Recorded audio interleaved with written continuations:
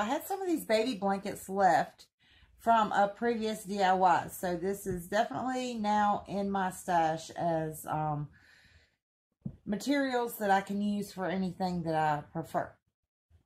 All right, so what I'm going to do is I'm going to fold my cloth right here. Now, if you have been working with me on all the DIYs, you should have this exact same material left in your current stash. We're just going to cut it. And just so you guys know the measurements of this, we have 1, 2, 3, 4 gray squares, 1, 2, 3, 4 of the white squares on one side. On the other side, we have 1, 2, 3, 4 white squares, 1, 2, 3, 4 gray squares. Now, this is felt, so there's no right side or wrong side. This side's a little bit darker than this side, as you guys can see. Just a little bit darker. So what I'm going to do is I'm going to fold it just like this. And I'm going to sew up through here, all the way through here. And I'm going to leave this part open. And I'm going to sew down through here. So I'm going to sew here, here, and here, and leave this open. Okay?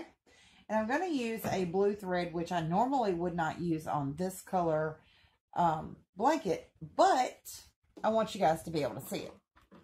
And my sewing machine's a little bit heavy. Okay, so here's my open end. So I'm going to flip it, and I'm going to start right here. Nope, I think I'm going to start right here on the closed end. And I'm just going to put it down. I'm going to put my needle down. And I'm just going to sew a regular stitch. Make sure my machine's on a regular stitch, and it is.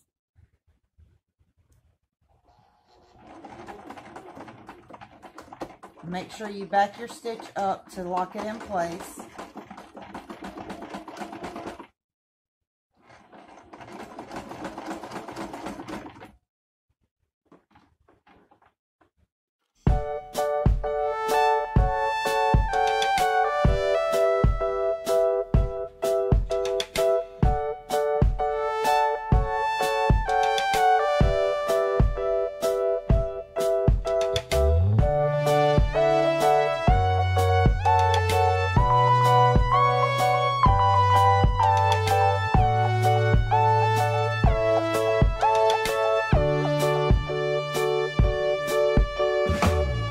Thread that way. Now, what we have is a little pocket.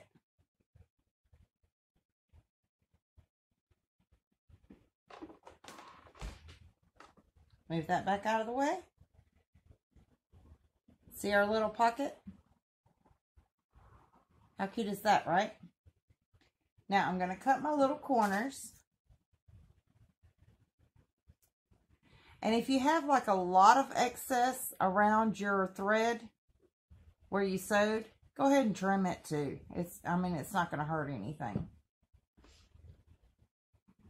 But what I'm going to do is I'm going to put it back in my sewing machine. I'm going to change to a zigzag stitch. Okay?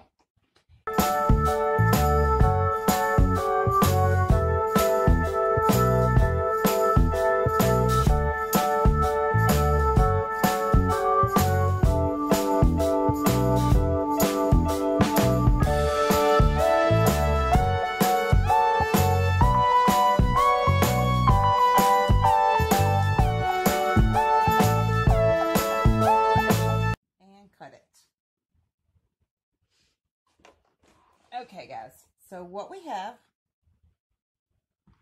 is this. We have it stitched all the way around. And like I said, you don't have to be perfect with this. Now I'm going to take it and I'm going to flip it inside out. And this material is kind of fluffy, so make sure you leave enough room to flip it. And I'm just going to run my fingers up through there and try to find the corners and push my little corners out. Just like that. Don't forget about your top corners either. You kind of want to push those out too.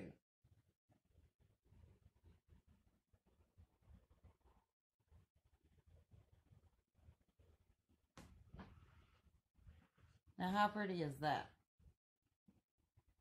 After you've completed that step, what we're going to do is we're going to go back and we're going to sew on the top.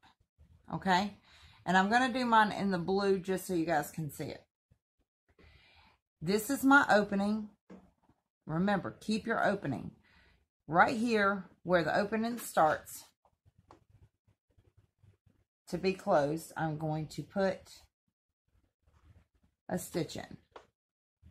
And I'm going to use the zigzag stitch because I think it's really, really pretty.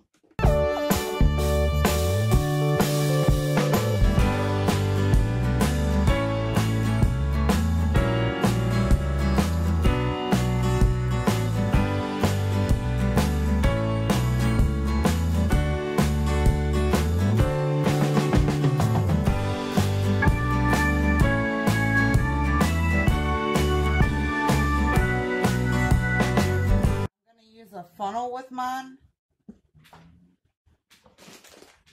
and this huge bag of rice. You can use any kind of rice that you want. I think the white rice actually does better, but I'm not positive on that. But you do not want to use the bowl in a bag rice. You want to use just a regular rice. And mine hasn't been opened yet, so I'm going to go ahead and cut it. Gonna put my little funnel inside my hole, and I'm going to grip it just like that and just start feeding my rice in.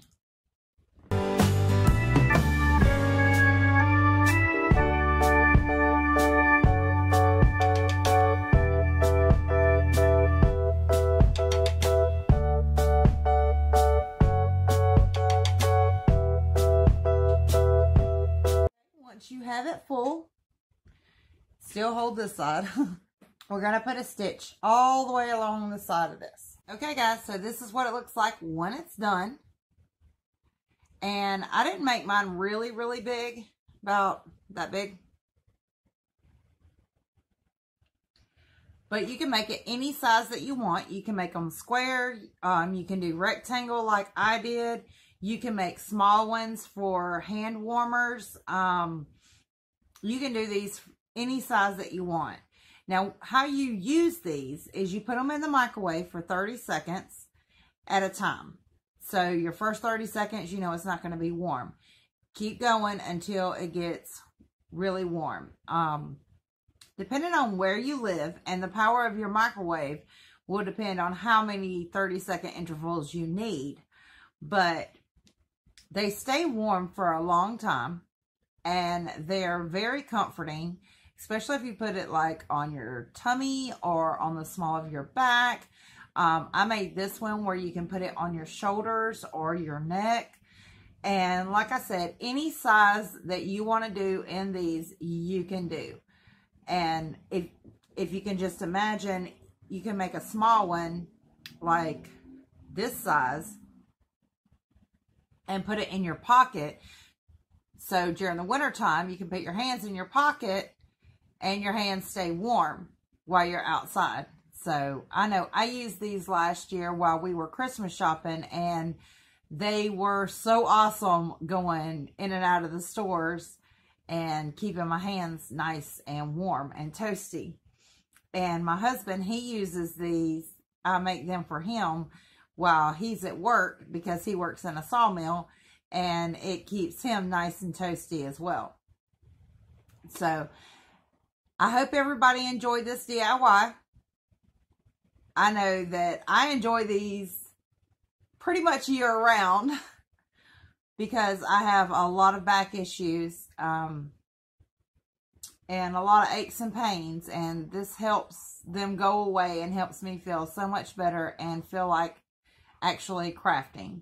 I hope this helps you guys, and I hope you try this. It's super, super simple and versatile. You can make it any size, out of any kind of fabric. You don't have to use this particular fabric that I used. You can use any kind of fabric that you want.